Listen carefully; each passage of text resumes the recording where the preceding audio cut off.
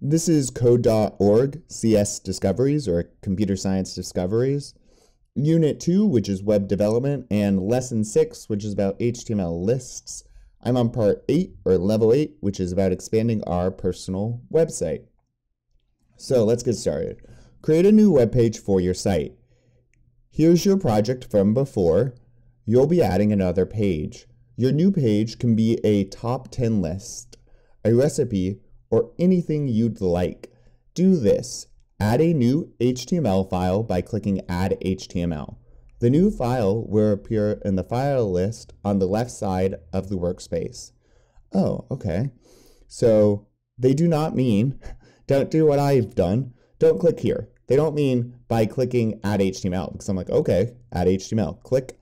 They mean way down here. Add HTML. So let's go ahead and click on that. Oh, and look. It created a new page for us. See how now there's two files over here? There's our original stuff, the stuff I made earlier. Coding is cool. And here's the new one. It's just called new, -1. Now, let's see what they're going to have us do next. The new file, yep.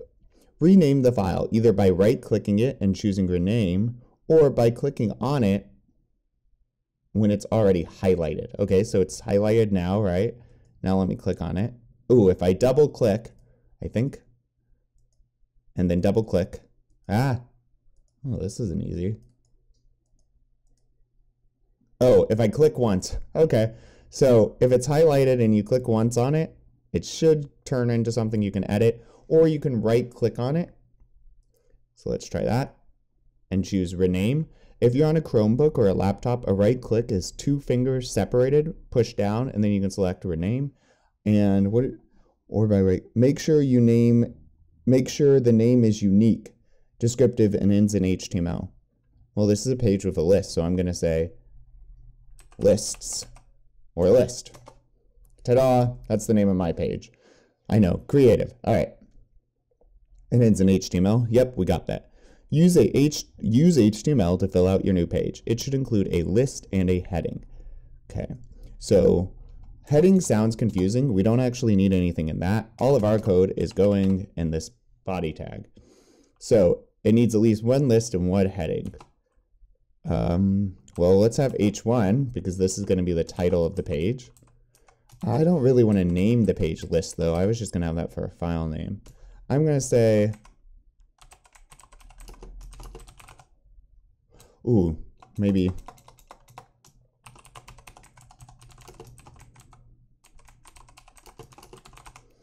Oh, no, should be capitalized. Programming languages I know. Oh, better yet? Well, first of all, languages is misspelled. Programming languages, programming language. I'm going to have that be the main title, programming languages. And then let's do a subtitle. Languages I know best. That will be the subtitle. And now, ooh, maybe I don't even want it that big. I might do this as an H3. And look, it's pink. Pink means there's an error somewhere in your code. So there must be an error before this. And there is. This is an H3 tag. It needs to end in H3. Languages I know best. And since I'm going to do languages I know best, I'm actually going to do, and this is going to be the heading, languages I know best, an ordered list, a numbered list, because I'm going to write the ones I know best. And then I'm going to close it right away so I don't forget with OL, ordered list. Now, the languages I know best, well, first I would say is JavaScript. I'm going to hit enter.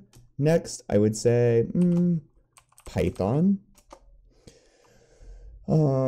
Then I would say, well, Java, which is a completely separate language than JavaScript. And I would say C++.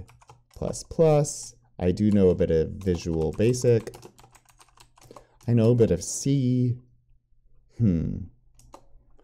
I've been learning PHP. That should be good for now. Now, all of these are going to be items on my list, so I need that li tag around each. And if yours isn't updating, make sure you're hitting refresh and save.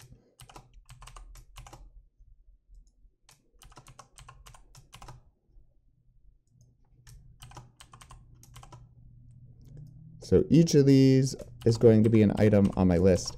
It would actually have been better if I had just done it like this. It's a better idea. I wanted to demonstrate where you need them, but it's a better idea to do this as you go, because then you don't have to go back through and hunt and peck around for things. So C++, my goodness, what did I put? Oh, I put Visual Basic. So many languages, so little time. LI. Did I put C? I think I might have put C. That would make sense.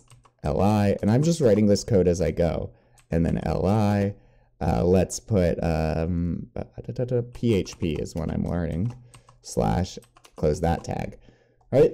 And so if yours isn't updating, refresh and save, but that's what my list is. Great. So I have a heading, yep, and a list. That looks good.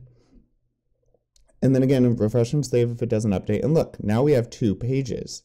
Kind of neat, huh? Coding is cool. And then my list page of languages that I know. I'm going to get rid of this extra space. And that is going to complete lesson 6 for us. Excellent.